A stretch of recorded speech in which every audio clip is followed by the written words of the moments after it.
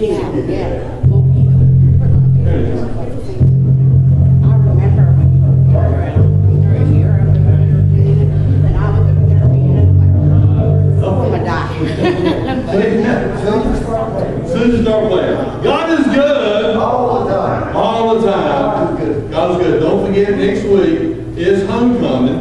And so, ladies, you need to get with Vicki after the service and talk to her about homecoming next week. It's going to be good. We're going to have a good time. Also, remember we prayed for Israel. We're going to get ready to pray for them right now. I was going to give you some statistics. And according to now, because they've gone in and gone into Palestine, and now all of a sudden, depends on what news source you look at, depends on what it is. So I've been trying to go to legitimate news sources versus somebody's trying to inflate for either for the other side, so to speak. So remember that comparing it last week to 9/11 in Pearl Harbor. Well, last week it was 300 dead. Today, and this is around about, there's 1,300 people dead in Israel. 1,300 and 3,000 wounded.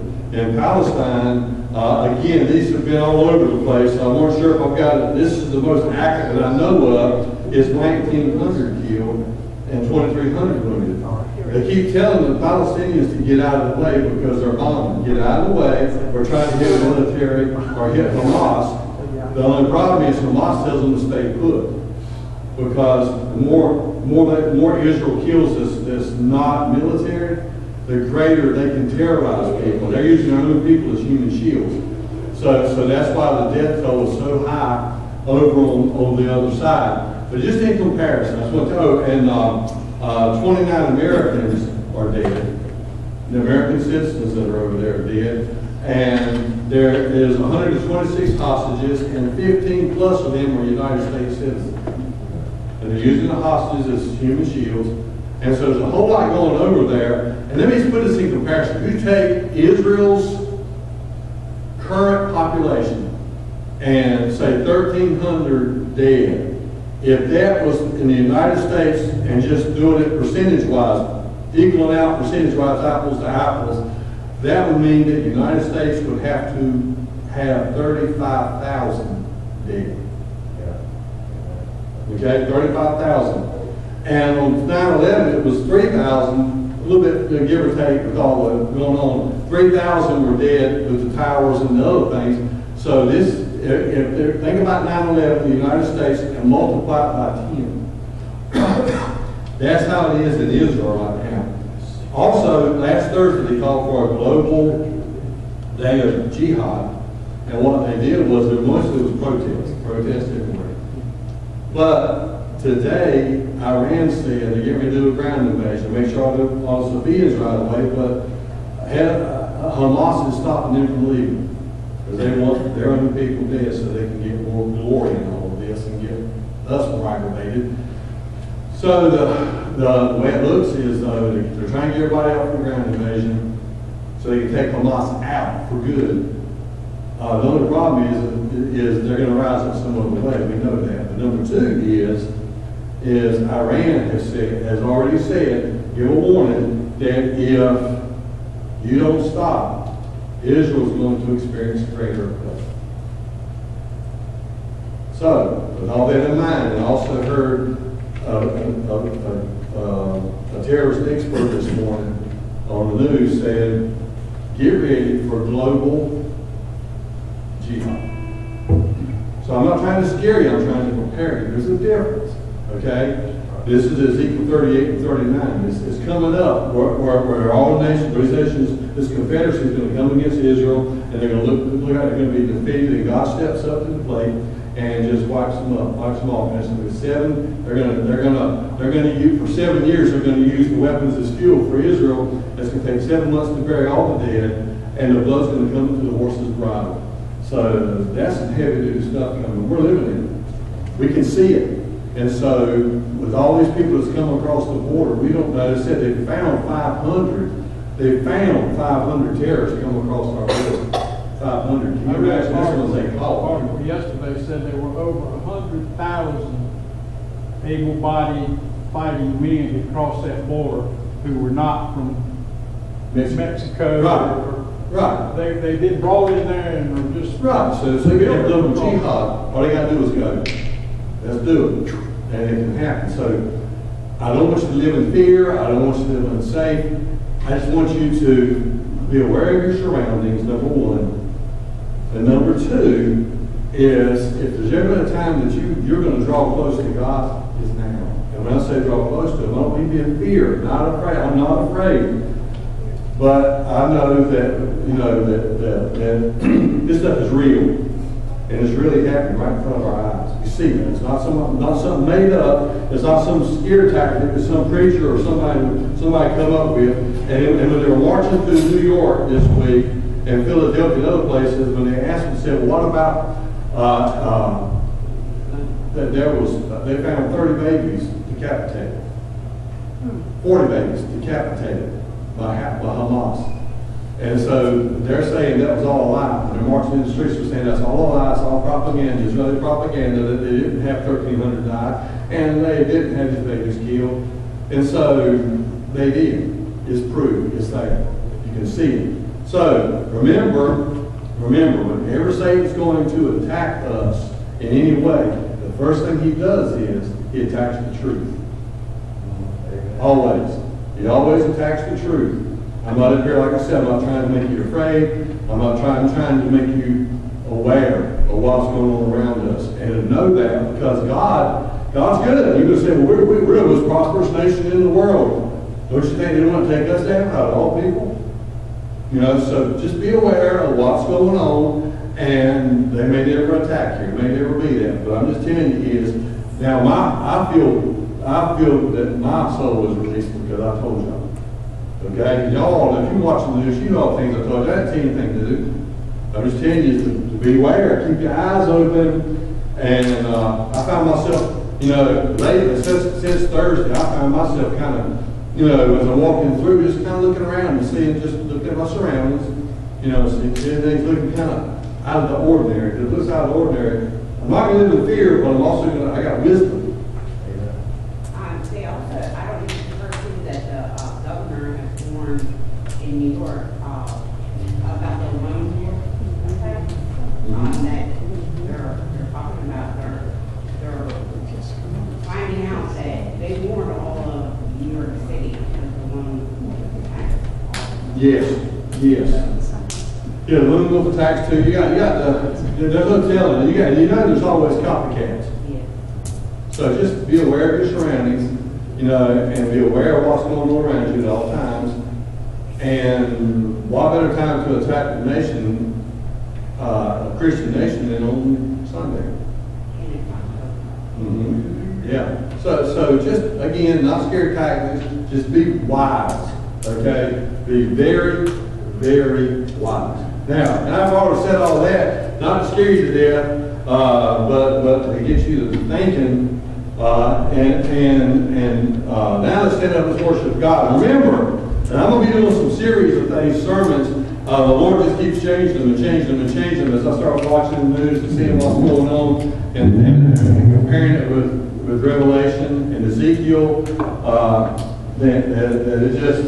And Daniel, it just blows my mind that this is all happening in front of us right now. So I believe everywhere in this nation, pastors that are listening to God and watching what's going on are preparing their people for what may be coming, including, which I hope would be, is the rapture. That would be awesome. That'd be absolutely awesome. And that's on the thing. With all this going on, the rapture is on the edge. All right? Let's all stand up. We're going to worship God today. Y'all say we're going to worship God. Okay, let's see here. That's probably going to pray for Israel. Ready? We're going to pray for Israel. And today we're going to pray for Israel. And I can't even, I'm telling you, I got to fix my glasses. I still can't see. Isn't that good? If I fall down the stairs, just laugh. That's why, that's not even up there. All right, isn't that good? All this time I thought that was working. Here we go. Let's see. I can see a light if it starts coming on. I hear it. Here it comes. I was going to get y'all to say a prayer like it, but you can't even see. Let's pray by faith. Here we go. Here it comes. Look at it. Y'all see, I can see clearly now. The projector's on.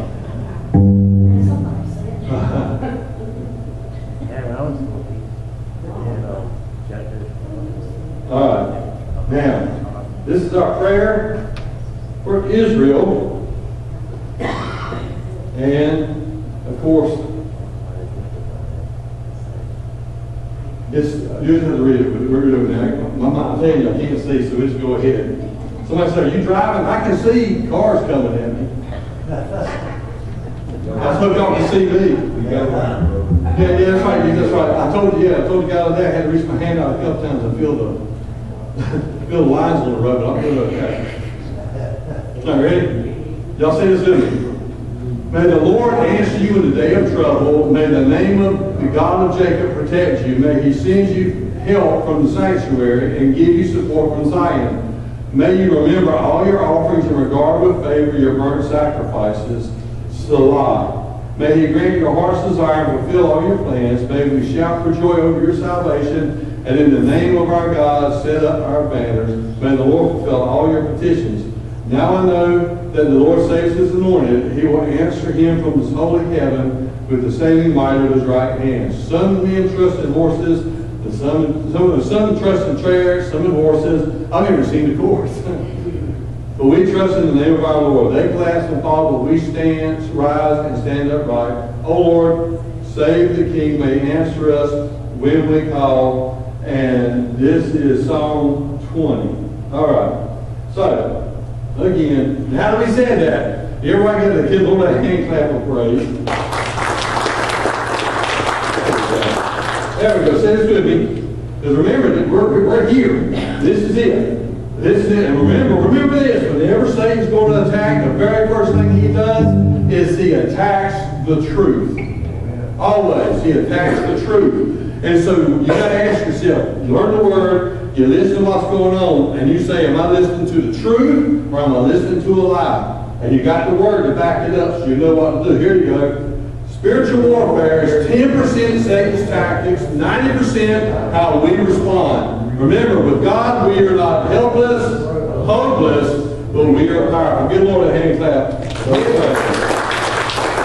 right. Man, I just keep pushing buttons everywhere, don't I? All right. Don't just say this with me. These are the 2 most important hours of my week. Help me, God, to be focused. I'm doing something different. Be focused on you and your word. And I thank you for what's happening in this house today. In the name of Jesus. Give the Lord a hand clap of praise. All right. Here we go. Ready? Now we're going to sing. Y'all ready? Oh, glory, glory.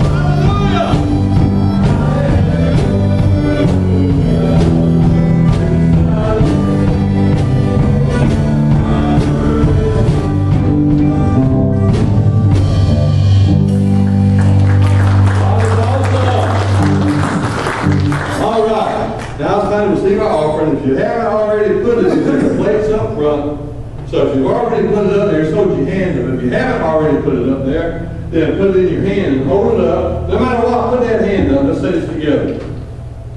I lift my offering to you. Let it please you, O Lord. This is my seed. Although it leaves my hand, it will never leave my life. You will multiply it. Accept my seed, O Lord. Give Lord another hand clap. Praise the Lord. So we're going to go to the Lord in prayer at this time. Does anybody have an outspoken request this morning? Amen. Yes, remember Kelly Corbett, my cousin's husband. He has a tumor on his lung. So they believe to be lung cancer, so just keep him in prayer. Anyone else this morning? Uplifted hands, special needs, lost loved ones. Let's go to the Lord in prayer. Remember Israel. Amen. Heavenly Father, we thank you this morning for the time and opportunity we have to be in your house and to be in one mind and one accord. And we ask that your presence would touch each and every life, each and every situation this morning. Show yourself strong, Lord. Let your people see it, that we may really believe and depend and give testimony how you've moved, Lord God. And Father, with all the things transpiring, Father, we ask that you would touch the hearts and lives of all and draw them closer unto you, Lord God. You said if you would be lifted up, Lord, you would draw all men unto you, Lord, and help us to lift you up in these days. And Father, we'll thank you for everything said and done. Anoint the remaining of this service. Prepare our hearts to receive your message and anoint the pastor as he delivers. And in Christ Jesus' name, the church said, Amen. Amen. Everybody stand back up. We'll have some good time. Y'all ready? Come on, y'all ready?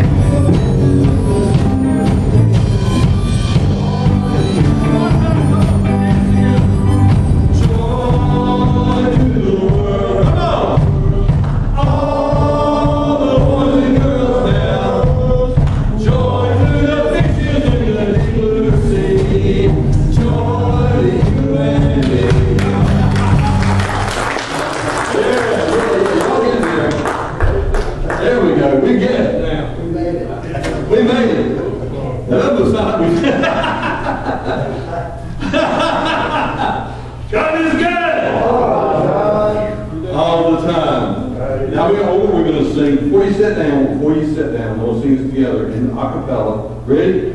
Let's see this. Let's see there. Here it is. Ready? Let's sing this with me. A cappella. Jesus, Jesus, Jesus, there's just something about that name. Master, Savior, Jesus, like the fragrance after rain. Jesus, Jesus, Jesus, let all heaven and earth proclaim. Kings and kingdoms will all pass away, but there's something about that name. All right, I'm gonna sit here. There we go. I hadn't really come across this story. It was kind of heart-touching, actually, and that was a Texas rancher. A Texas rancher was visiting a that's why I remember South Dakota, okay? A Texas rancher was visiting a South Dakota farmer friend and asked him to show him his farm. After seeing the 1,000-acre spread, the Texan bragged that down home he could get in his Ford, drive all day, and by evening he would not have gotten to the distant point of his ranch. The South Dakota simply replied, "You know, I had a Ford once." All right.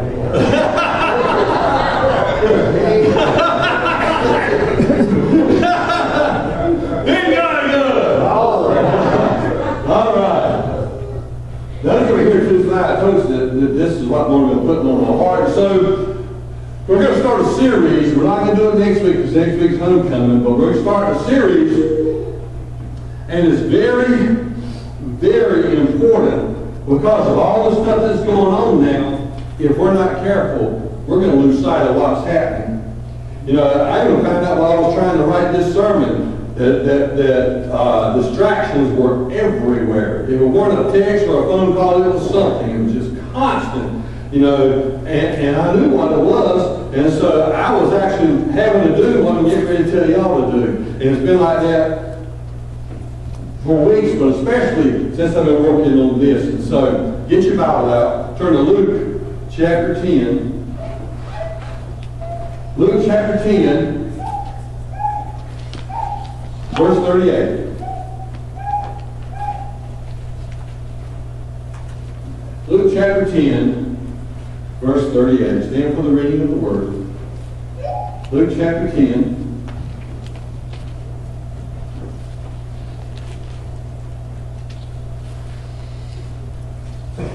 You got your Bible, say amen?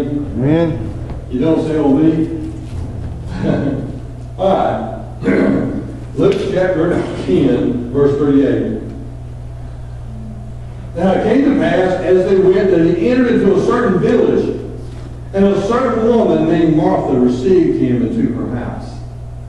And she had a sister called Mary, which also sat at Jesus' feet and heard his word. But Martha was cumbered, y'all say cumbered. Cumbered about much serving. Because remember, when Jesus came to your house, it wasn't just Jesus. He had his 12 disciples. Not only had his 12 disciples, there were 70 around the outward circle. So there was, you know, the 12, and there were 70 around. So there's no telling how many, at least 12 were in the house. There's no telling how many were there. So Martha was cumbered about much serving, and came to him and said, Lord, dost thou not care that my sister has left me to serve alone? Bid her therefore that she help me. But Jesus answered and said unto her, Martha, Martha, when God calls me, I hope he doesn't have to call my name twice. If he's got to call you twice, it means you ain't listening. Amen? Are you listening? Amen? Amen. I said, how many times? Your character above here. Jesus says, she said to her, Martha, Martha, thou art careful and troubled about many things. But one thing is needful, and Mary hath chosen that good part which shall not be taken away from her. Stretch your hands this way. Father, we love you, Lord. We praise your name. We thank you for your grace. We thank you for your mercy. You are alive and well, and you are on the throne, God. There is nothing, absolutely nothing, that you cannot do. I ask you right now, Lord, to touch and Lord, in a very powerful way. Have your will and your way in this service today, God. Open our hearts. Open our minds. Help us, God, to hear what you're saying to us today. And we thank you for that. Because no matter what's happening around this world, we know that you're still talking. And you're even talking with all the stuff going on through these events, you're still talking to us. And I ask you, God, to minister mightily in the name of Jesus, we pray. And the church said? Amen. Amen. You can be seated. Now, getting my focus back. That's heavy now. This is so heavy. Getting my focus back. How many in here would actually, you're going to be honest, be totally honest, because you ain't got to raise your hand, but just be honest with yourself. How many in here find it from time to time hard to keep your focus on God? How many times do you see things happening around you and you're so busy? I remember one time, and I've told this before, we had a teenager who had asthma, and she actually was having something else too. She had medical issues, and so we were right there in the service, and one of the guys stood up and said, I gotta go, gotta take my daughter out here because she's having problems. And I said, well, can we pray for her before you go? That was what I asked. Can we pray for her before you go? And he said, we don't have time for that. And he walked out the door. And I saw everybody's thinking. And within seconds, he come back in with his daughter and said, I am so sorry. And he held her up, and we all prayed for her. And it was amazing because I don't even think she even had to go to the doctor after that. But we would pray for her. Not saying the doctors are there. God give us that. That's what emergency rooms are for. That's why DC's a paramedic. And my granddaughter, C, is going to be a trauma nurse. She's going to graduate in just a couple of months.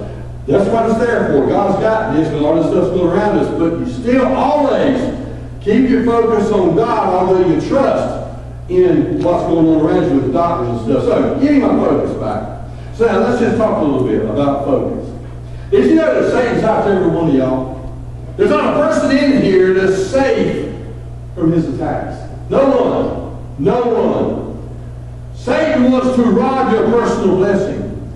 Your personal blessing. But not only does he want to rob your personal blessings, he wants to rob your ability to be a personal blessing. Think about it.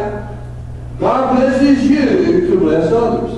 If there's any blessings in your life, I promise you that blessing comes with a double price tag. The first price tag is from God. He blesses you. It's not you're paying for it. What it is, it comes with instruction. I bless you, now you bless others. Okay? It's free. But Satan's price tag costs a lot. He sees the blessing and he says, I'm going to rob those blessings from you and I'm going to keep you from being a blessing. So listen, watch this now. He doesn't just want to stop your momentum, which he's done to a lot of people. How many ever had your momentum stopped by Satan? I mean, he didn't come right out and just park and you're stopped. I mean, he just kept bombarding you and bombarding you and bombarding you until you actually stopped praying. And you got to the point where you said, what's the use? Does God even listening to me? Does God even hear me? Does God even see what I'm going through? I know that for a fact, not with y'all necessarily, but I know that with people I counsel with. I believe it or not, I've even said that before. Do you even see? Are you watching God? Can you tell? So he wants not just to keep your blessing, but he doesn't just want to stop your momentum. He wants to prevent it from ever starting back up again. Think about it. He wants to stop your momentum and never see it rise up again. You know, when people tell me, well, Satan don't bother me, I'm thinking, well, if he's not bothering you, then you're not bothering him. Amen? Because if you're bothering Satan, if you're actually doing something for God, you are in his sights, he's watching you, and he wants to do all he can to rob you of your focus. So now, he wants to break your focus. So now, here it goes. Proverbs 29 and 18. This is a very powerful scripture where it says, where there is no vision, the people perish, but he that keepeth the law happy is he. Now, that's a heavy-duty scripture here. Because some people think you're just talking about you got visions coming from God and all that. If you're not careful, that gets way out somewhere, and you wind up working with your feelings versus faith, and you're just thinking God's a cosmic sugar daddy. That's not what it's talking about. Let's give you a little bit here. Let's watch this. Vision is a clear word from God. A clear word from God. That's why it says, happy is who keepeth the law. Okay? Vision, a clear word from God, which means when you got that vision in front of you, you got an unbroken focus. But under your unbroken focus, it says, without that vision, people perish.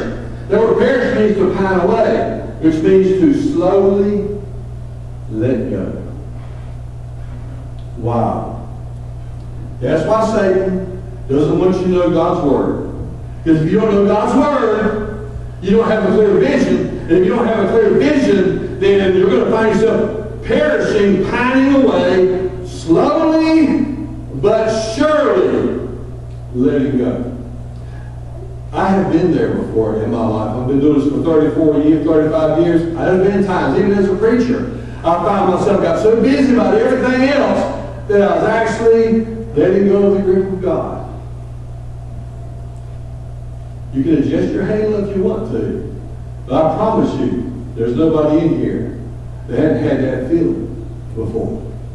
Okay, the problem is it'll come, but the problem is when you don't find it and it just keeps on going. So let me ask you a question. How is your focus? Number two, you ain't got to answer out loud. Number two, what are you focusing on? Number three,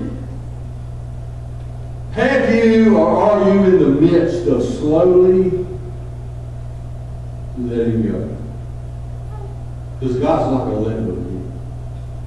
He said, you get my hand, no man can take you out of my hand. But no man can take you out, but you can crawl out of it. So let's do a little bit deeper. Let's go deeper here. Now, these sisters, two sisters, now these sisters had a lot in common. Let's just go about this. They were both loving. They were sincere women who were close to Jesus. They spent time with him. They welcomed his presence. Now, the similarities begin to change. Everybody in here, I hope, is close to Jesus. I hope everybody in here spends time with Jesus in prayer and his word. And I hope that everybody is welcoming his presence in here today. But now I'm going to meddle, son. Ready for me to meddle? Me? I'll say, Lord, plow, preacher. Lord, plow. Ready? They were similar, but now here's the big change with their focus on his presence. Now, get ready. Here it goes. One was preparing to work for him. That's Martha. One was preparing to let him work through her. That's Mary. They're both working for God. They both love God. They both want to do their best for God. But one is working, going at it. And the other one is taking out time to let God work through her. Abraham Lincoln said, if you give me 8 hours to chop down a tree, so I'm going to spend 7 hours sharpening the blade. When you spend time with God and let him work through you, that's when the power takes place. I've done one funeral week for the last 3 weeks. Done funeral. And when I go in there with the family before we go out into the sanctuary, I'm praying with the family, and here's what I always ask, and you've heard it. How many here have said today that you've got to be strong? And hands go up. And I'll do this, I'll say, you don't have to be strong. Instead of saying, God, I need to be strong, say, God, you need to be strong through me. And it's amazing. Because right then and there, at that moment, faces begin to change. You can see the expression on the faces. As soon as they hear, you don't have to be strong, let God be strong through you, it is amazing. Immediately, when somebody gets that, how things change. So, you can think about it this way. Martha was being strong, and Mary was letting God be strong through her. Wow. That's some powerful, powerful, powerful stuff. So, one was preparing, one was being stressed, and the other was being blessed. You ever been there? Well, I got homecoming next week. I promise you at homecoming there's going to be some blessed, there's going to be some stress. I promise you. Okay. So you have to make a decision on what you want to be. Do you want to be stressed? Do you want to be blessed? I remember now, I saw a shirt that said, I'm too blessed to be stressed. Yeah. I like the one where it had the old rugged cross and said that Jesus had already beat the devil with the ugly stick. All right. So, you ready? We get ready. You said Lord of Clouds, so here it is. Both were seeking to do the right thing. But one did it in the wrong way. Let's see here. Put it back. There you go. But one did it in the wrong way. All right. So getting back to focus. It says in verse 39 that she was at the feet of Jesus. So let's just go ahead and talk about this for just a minute. It speaks of position. Mary sat at the feet of Jesus. That word sat means a lot more than just sit. It means to sit as close as you possibly can. I remember taking, when we first got Bethany, she was 4 years old. And I remember we took her to Disney World. And we were in a show called Honey, I Shrunk the Audience. And Bethany was sitting on the lap. And she could feel, well, matter of fact, she was sitting so she could feel her feet on the floor. And when the screen turned over and the mice came out, because we're shrunk. Everything got great big. And it makes you feel like it. And then all of a sudden these mice went running toward us and they started shooting air through the seats like the mice were coming through. You heard them go, woo, woo, woo. And Bethany jumped like a little monkey. I had my sunglasses stuck up here. And I had an ink pen stuck up here. And now she grabbed me so hard I had an ink pen stuck in here. And I had glasses stuck in here. And Bethany squeezed me so hard, and I said, it's only air. Can I have some please?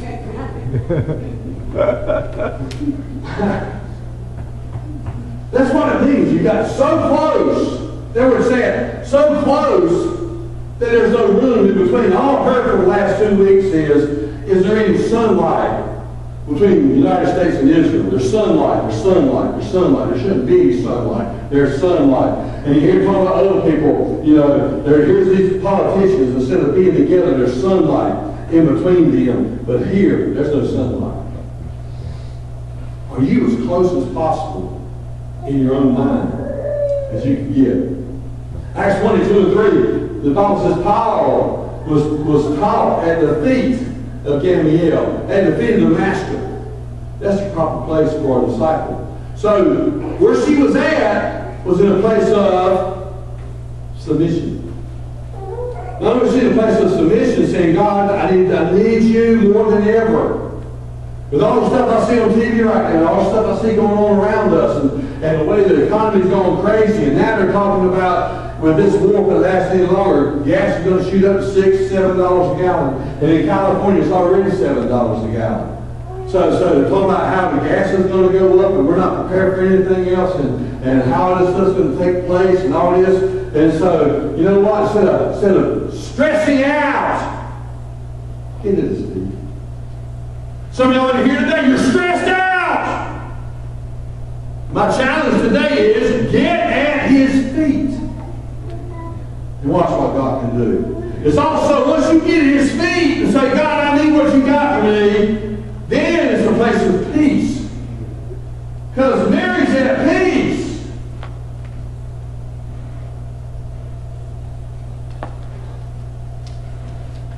But not Martha.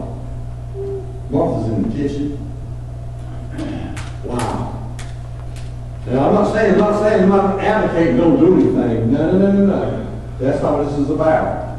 This is a picture. This is a snapshot. Yes, we need to be busy working for God. Yes, we need God to be using us. But there's a difference between working for God and God working through you. You go to his feet first, and that's when he will work through you. It also speaks of listening to the right voice. Because it's perception. Mary said she was hearing the words of Christ. Now, that word heard is a special word. How many of you ever heard of an echo? You've been on a camera and you go, hey! And you go, hey. But up in the mountains, you go on a camera and go, hallelujah! Hallelujah! Hallelujah! Hallelujah! Hallelujah! Think about something here. That word hearing means to continue listening and hearing.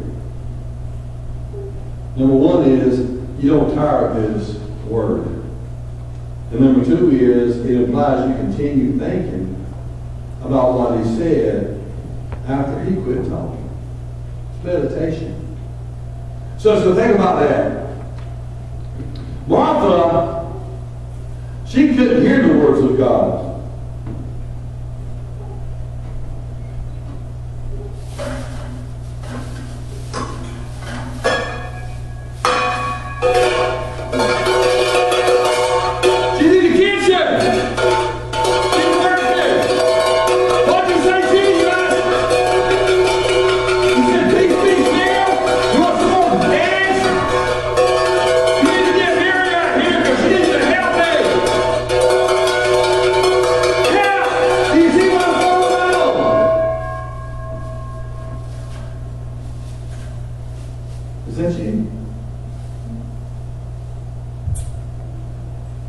Are you so busy working for him that you don't let him work through him? And don't let him work through you? Then you blame everybody else. Well, it's their fault because they distracted me. And it's their fault because of this. And don't they see I'm busy? That's what she said. Jesus, don't you see? Don't you see, God? Don't you see? I'm so busy, God. Get somebody up here.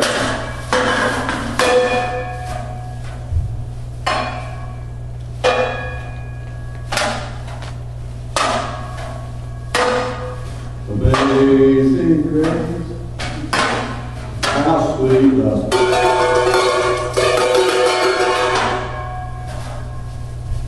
So my question, is that how your life is right now? Hearing all that clanking, all that commotion, hearing all this stuff? Whoa. Instead of finding somebody to blame, instead of finding something to blame, try this. Stop! Spend some time at his feet. Remember Abraham Lincoln. If I have 10 hours, there was 8 hours. If I have 8 hours to cut down a tree, I'll spend 7 hours sharpening my axe.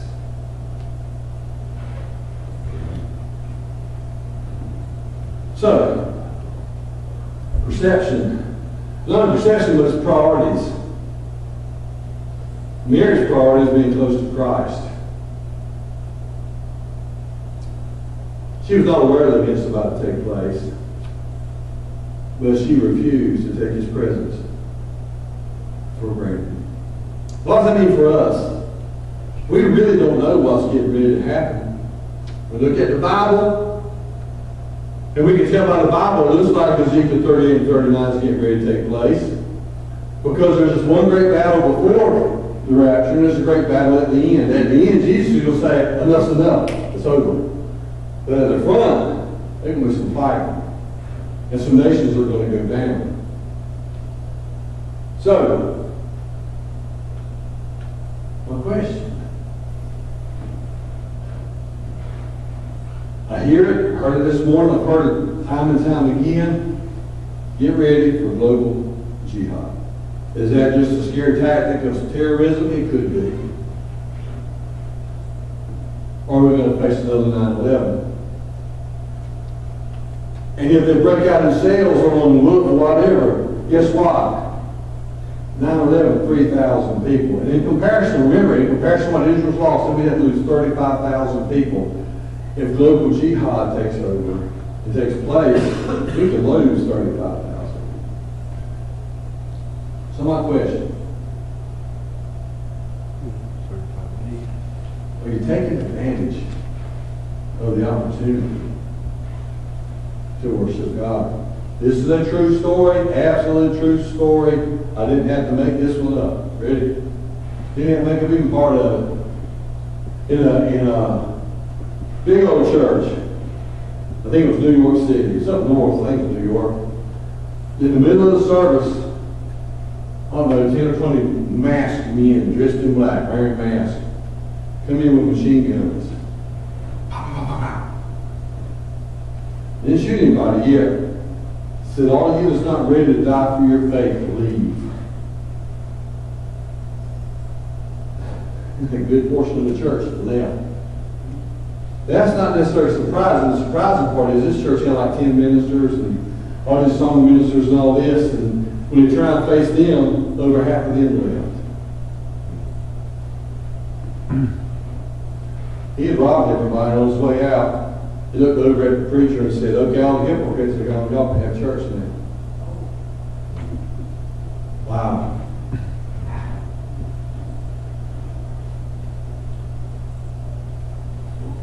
Are you busy working without Him working through you? When He works through you, it's amazing what you can do. It's amazing how much power you got. It's amazing how things happen, the way they happen. How you meet certain people in certain places because you let God work through you. So, right now the world is distracted. Our nation is distracted. With all these protests and all this stuff, and even at the protests, they're not peaceful. There's people fighting on both sides. They're coming at each other. It's only going to get worse. So now, there they are. Get my sister to help me, Jesus. Don't she see? And He wants to see that. Don't you see? See, we got to get beyond our distractions. Distractions are part of life. You're a father or a mother, you're full of distractions. Amen. Speaks of priorities. Martha's priority, serving Christ and others. That's good. That was good. She's not doing a bad thing. It's just how she's doing it. Matter of fact, serving. Deaconess, which means deacon. She was being a deacon, a servant. But in the midst of her working for God, she was cumbered.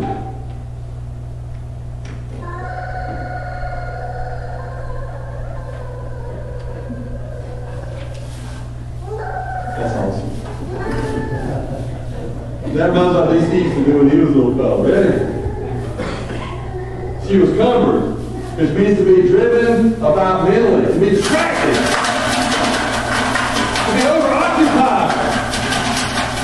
Get too busy about a thing.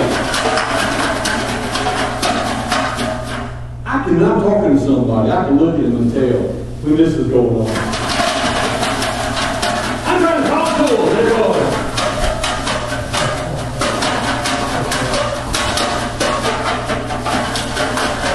The problem is I don't hear that. They're not the ones that hear.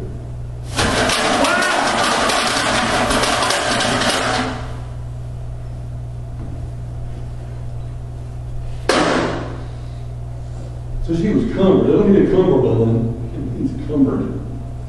Although when I put a cummerbund, that's how I feel. All right. So now, he's asking a question. Could it be she took his presence for granted? She saw it as an opportunity, but it was really an opportunity, or did she take it for granted? Because I know there was 12 people plus there, and I know there's a lot of people there to eat, but could she have, now it sounds like, you know, you say the blessing before you, when I became Mr. Mom, my boys used to say the blessing after we ate. You get it, man. My cooking was so bad. They said the blessing after we ate. All right.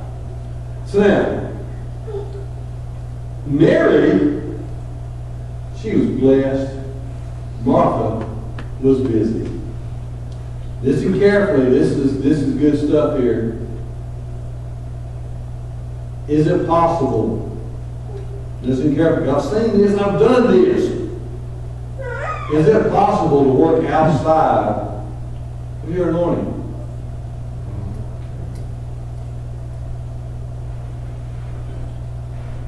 I got so excited for God. I just kept again kind of job coming. Hold on, give it to me. I got it. Yeah, I got it. And what I found out is some of that stuff was pretty intense and intriguing, and some of it just drive me crazy. It's because I was stepping out of my anointing and trying to do something that I was anointed for. So the question is, have you ever done that? You get so busy working for God that you forget that you got to let God work through you. And if you step out of your anointing, there's no guarantee that God's going to work through you. And not only that, but sometimes we're beyond our anointing. We're called. We know we got to do this, but we become overloaded. Because we're doing what God called us to do, but we're so busy that we neglect to let God do the work through us. And we wind up in trouble. Is it possible, listen to this is heavy stuff. Is it possible to have enough to get you going, but not enough to keep you? Think about it. Man, you get a good service going, and you're ready to take on hell with a water pistol. I'm ready to take on the devil with a water pistol. And after service, they go outside and they can't find a water pistol or the devil. Because they got worked up.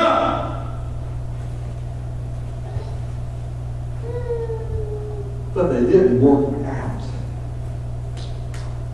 Very important. So now, one more question. One more thing. If you find yourself working outside of your anointing, you find yourself working beyond your anointing, you get going, you ain't got enough to keep you going, here's the danger. Burn out and rust out. I remember when I was doing all this stuff, when I have taken on every job they have, taken on everything.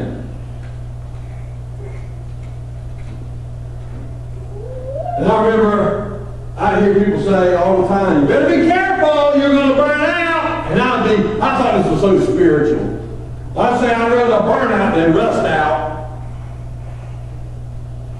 Now I look back over and I think, that was stupid. Because whether you burn out or rust out, you're still in trouble. The results are the same. Just one's got some singes on you. So now, almost through.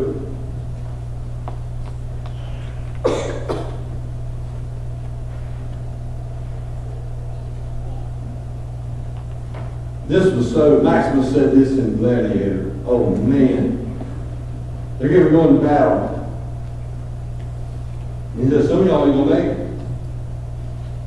He said, matter of fact, some of y'all, I will see in their version of heaven, some of y'all might see in heaven today. Some of y'all see back here, some of y'all will see in heaven. He said, I want you to remember this. And this is so powerful. Because this is us now too. What we do in life echoes in eternity. Wow. Just take it easy.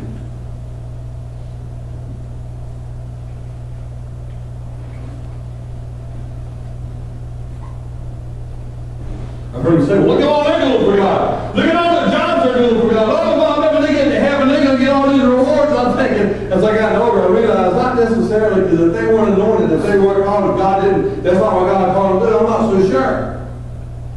Think about the person that had one job, but they did it because they knew God had called them when they trusted Him. They did that one job and did it well. They weren't distracted. Wow. So, the righteous shall be everlasting in everlasting remembrance. Psalm 112 and 6. We're going to wind her down now.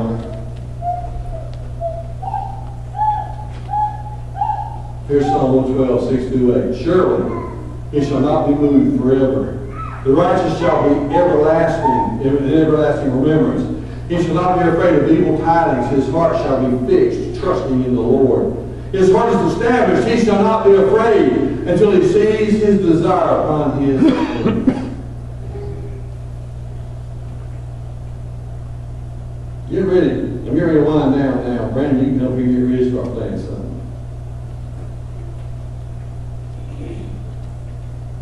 What's your focus on?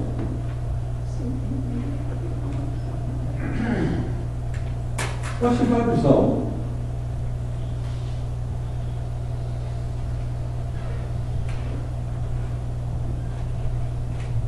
The latest greatest fad, the latest greatest whatever. I got to have this in my house. I got to have this. I'm wearing this, and you know, and I got to have a certain kind. I can't wear a certain kind of shoes. I got to have this kind of shoes. I can't do this and that. You know, blah blah blah blah blah blah. All this, you know, and there's spiritual fads and there's spiritual things. Why should you focus on? It better be on Jesus. Here's the danger of broken focus. When you watch this and think about it, think about your own life. When you have a broken focus, it distorts things in your life. I remember watching Tom and Jerry, and Tom was going after Jerry relentlessly, and Jerry happened to stand in front of a light at night, and his shadow grew way, way, way over Tom. And Tom got scared and run. And then looked down and saw a little bitty Jerry. It was just a shadow that scared Tom. He could have easily taken him.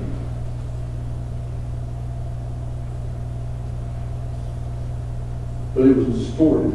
His view of Jerry was distorted. So now, it distorts a balanced life. If you've got a broken focus, you're not going to have a balanced life. It's not going to happen. Your distorted life is just going to keep the scales always out of tip, always out of balance. And it's going to keep you busy trying to keep it balanced, and you'll find yourself things are going to be falling by the wayside. Like a shipwreck, you've got to take and throw out things because you're trying to keep it balanced. So first, it distorts a balanced life.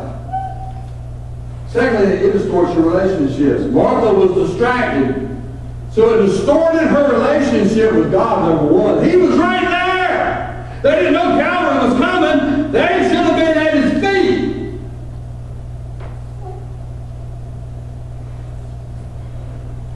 So she's upset with Jesus because her relationship with the Lord had been distorted. She was upset with her sister because her relationship with her sister had been distorted. It's so important that we don't let our focus, especially now, get broken. It's not time to go run and hide. It's not time to climb under the bed. It's not time to just stand like the Thessalonians did, went up on a mountain and said, okay, Jesus, come and get us. But Paul said, calm down. The day of the Lord had already come. You'll know when it's coming because all these things you start talking about. So, this distorts our vision. A broken focus will distort your vision. I'm still trying to see through these things. This is supposed to be the latest, greatest, because they replaced them, and replaced them, and replaced them. I could see a whole lot better before I got them. I was in D.C. had his birthday supper at Deadwood Friday night. So I go to Deadwood. That's one of the salads. So I go to the salad bar and I'm loading up on the salad bar thinking, that looks good, that looks good, that looks good. And I said, wow, they're small, but I like them bacon bits. So I picked up a big old spoonful of bacon bits and threw them on my salad. As I'm walking away, the light hits it. And I put sunflower seeds. Because these awesome, awesome glasses. And the lady looked at me and said, sir, do you have a problem? I said, there's wrong stuff on my side. She said, will you put it on it? I said, yeah, through these glasses, you want to try it? She said, no, just give me that. We'll get you know. I said, thank you. So, it distorts our vision. It will distort your personal joy. Do you know how hard it is to have a joyful life when you're hindered all the time? Can you imagine? All right, let's think about it. Here you go. Here you are. I'm trying to live a balanced life. I'm trying to have a good relationship. Huh? I love you, brother. I love you, sister. Huh? Can I help you? Huh? I want to have vision. Huh? I want to have personal joy. How are you going to have personal joy?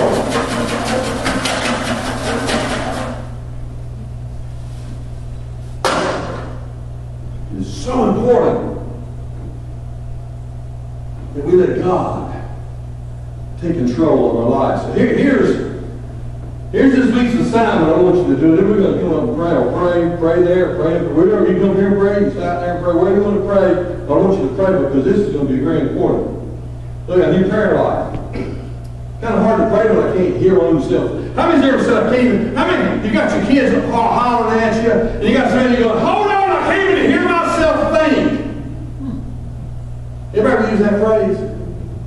That was one of my catchphrases for a while.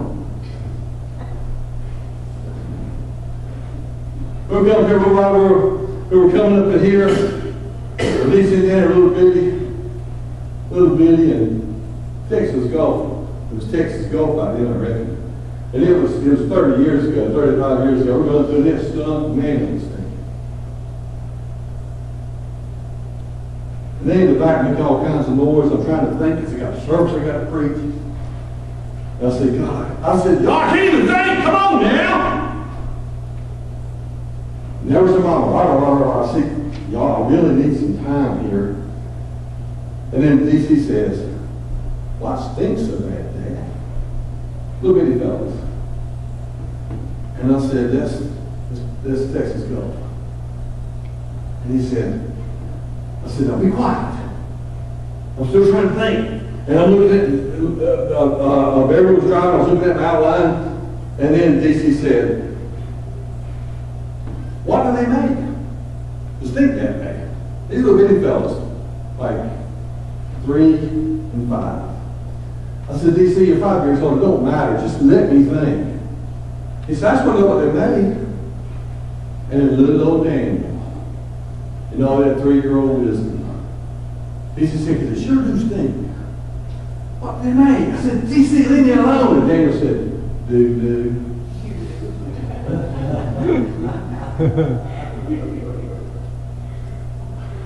And here I am trying my best to think. Now I'm laughing. So, here we go.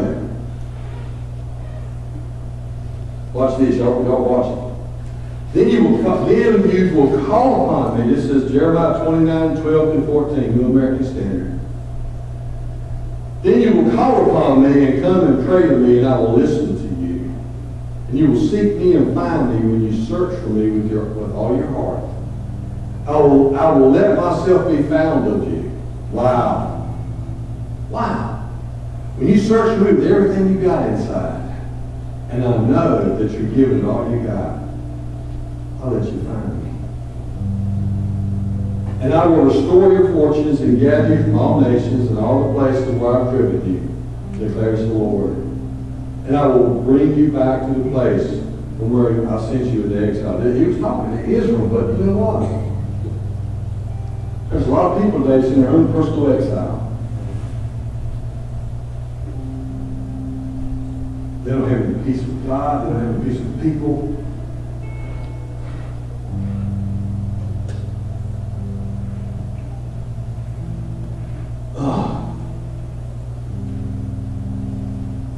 Instead of getting angry with God, getting angry with everybody, let's spend some time with God. This week's assignment, something I want you to do. Number one, work on your focus. Just work on your focus. I'm not saying that you've lost it, but there's not a person in here that couldn't work on their focus. Here's how. Ready? Seek His presence.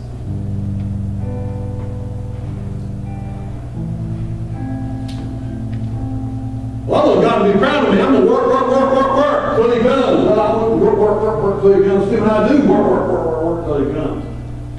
I was sitting out talking to my brother today, and he said, I'm getting ready to retire, and blah, blah, blah. And my wife looked over. He said, he looked over at me, and he said, what about you, brother? My wife said, him retire. I said, I don't have any plans to retire. I'm going to keep on. Just keep on. I said, because it's burning in me. I said, I just got to go. But I can't keep going. You can't keep going if you don't seek His presence first. He's got to work through you. Number two, honor His presence. Honor. Wow, just honor His presence. What does that mean? You know, when I first got Bethany, and she'd been through so much abuse, she was 4 years old, and they told me, said, now she's going to start talking. When she trusts you, she's going to start talking. She's going to talk some things that will probably make you angry, and some other things that will probably make you sick at your stomach.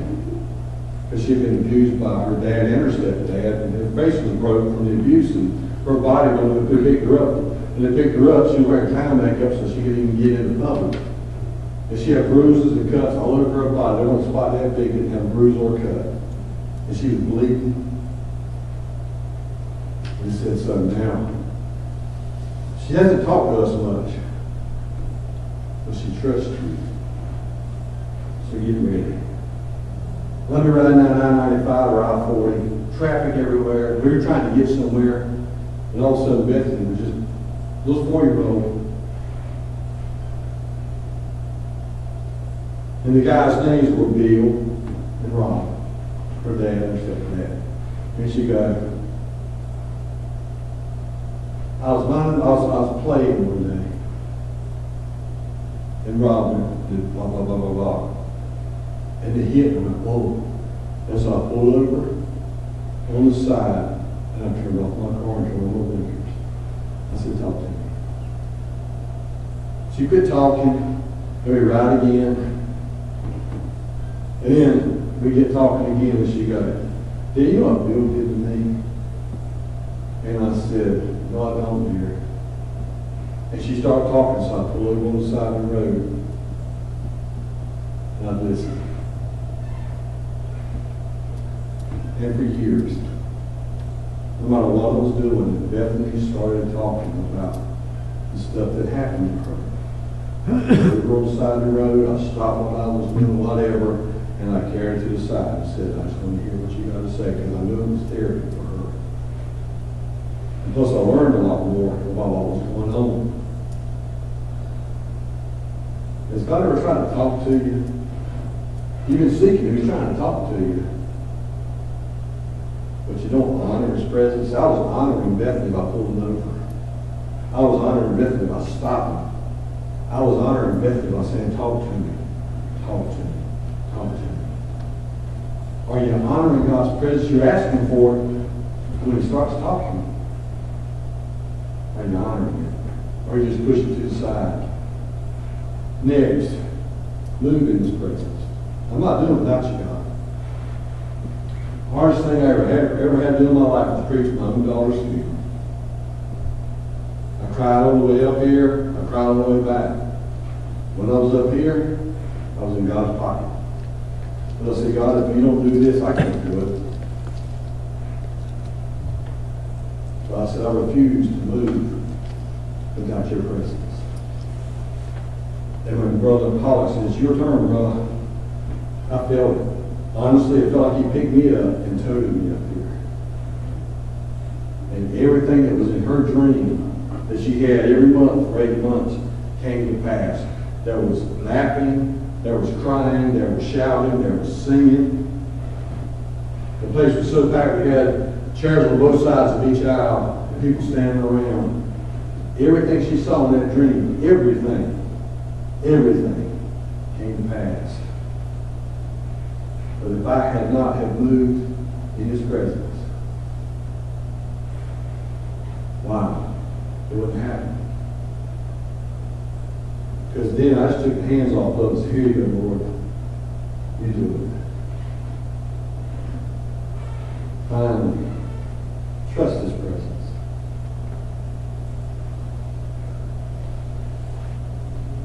When I was an on-call chaplain at Pitmore Hospital, I worked from 8 at night to 8 in the morning. I never knew what was going to be. I never knew what was coming, ever. That one night I ministered to 56, 57 people, 7 deaths, and did counseling. It was just go. And they told me, you better trust in your training and trust in God, because they said you got about 15 seconds when you walk in a room full of hurting people. You got 15 seconds to figure out what's going on and who to talk to first and what to have, how to have to make it happen. And so all the way there, I say, God, if you ain't going with me, I don't want to be here. God, you hear it. God, you hear it. Same way when I was in Bishop Johnson Hospital. God, you hear it. In the same way now, if I come and you tell me something's going on and you need me there, I'm praying all the way. God, help me get out of the way and you work through me. Work through me. Work through me. Go to Bethany Center. God, work through me. God, work through me. God, work through me. God, I don't want to go without your presence. And everybody was leaving Jesus because He said, you're going to have to eat the bread and drink of my blood and all this. And His disciples were still there. He says, where are you going to go? And we all leave into it. He says, leave. He says, where are we going to go? You got the words we need. All this stuff going on right now. Where are you going to go? Where's your focus? We're going to talk more about focus after homecoming. Probably 2 or 3 more times. But this is just the beginning. This week, seek His presence. You seek His presence through prayer, through worship. He can come to you on your job. He can come to you while you're sick. He can come to you while you're going through the worst of times. You can feel that gentle brush. And sometimes it's not a gentle brush. Sometimes I felt it was just pure out, put a boot right in my rear end.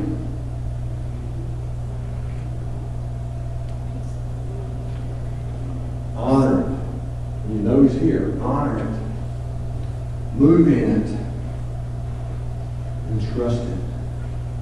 God won't do you wrong. Let's all stand.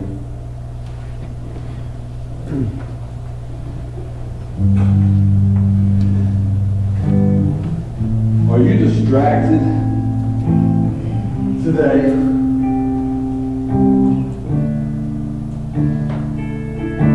You find yourself so distracted that you've lost your vision. Not only have you lost your vision, you find yourself slowly pining away, releasing your grip.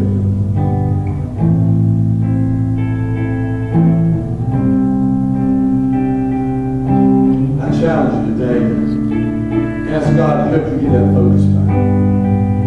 There's too much going on around us to not have that focus. I was excited to be here today. Because all day, all week, especially all day yesterday, I kept feeling that challenge. Keep your focus. Keep your focus. Keep your focus. Keep your focus. And just want to just keep your focus, but distractions were happening everywhere. Keep your focus. Keep your focus. Keep your focus.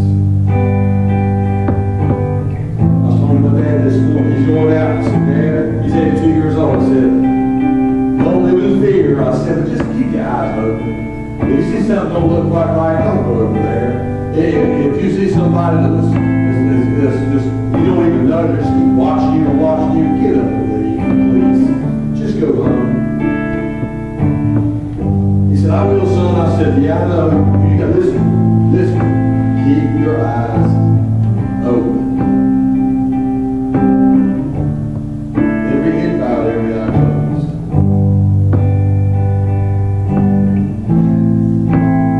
Have you find yourself losing your focus? Have you found yourself losing your vision?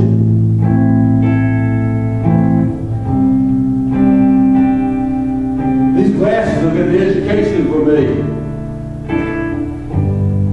Because not having good vision, it makes it hard.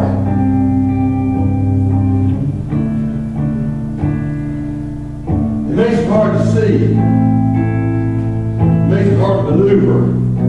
You got to keep your focus. You got to keep your vision. Something is stirring. Something is stirring big. And we got to be ready. Not be afraid. Be ready. There's a difference.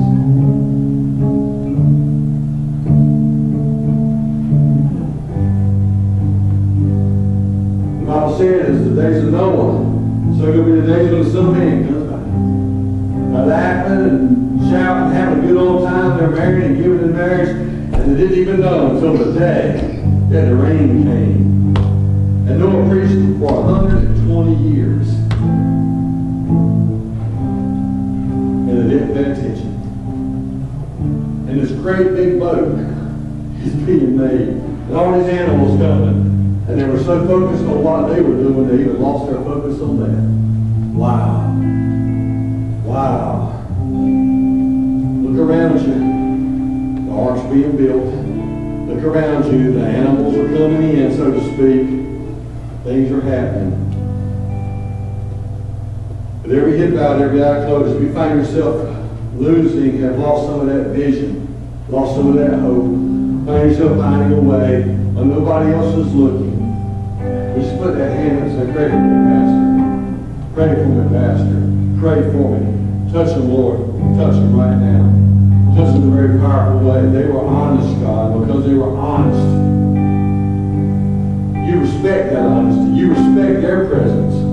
God, you seek them and you honor their presence, and you want to move in their presence, and you want to trust them like you want them to trust you. Bless them. Maybe you're here today and you just need your focus realigned. Just God, realign it. Realign my focus. Help me get it right. Help me get it in the right direction.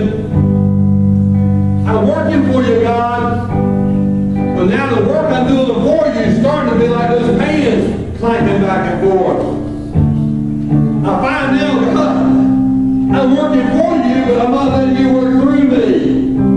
Help me, God. If I'm talking to you right now, nobody looking around, every eye closed. Raise that hand. That's me. Touch them right now, God. Touch them. They're your hand extended. Work through them. In the name of Jesus. And we thank you for this day. We thank you for this day. I want everybody to put your hands this way.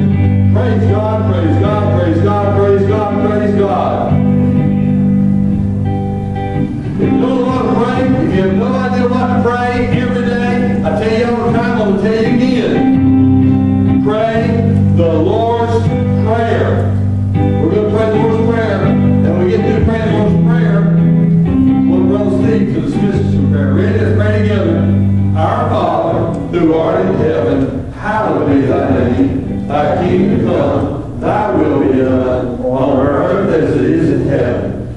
Give us this day our daily bread, and forgive us our trespasses, as we forgive those who trespass against us. And lead us not into temptation, but deliver us from evil. Thine is the kingdom, power, and glory forever. Father God, we just praise you with them. We love you, Lord. And Lord, we just pray that we pay special attention to you every day of our lives, Lord. Even the small things that you do for us, sometimes we overlook. And we need to lift your name up in praise, Lord. And Lord, help us to keep our focus on you and what you do every single day, every minute of every day. And we give you honor, glory, and praise for it all.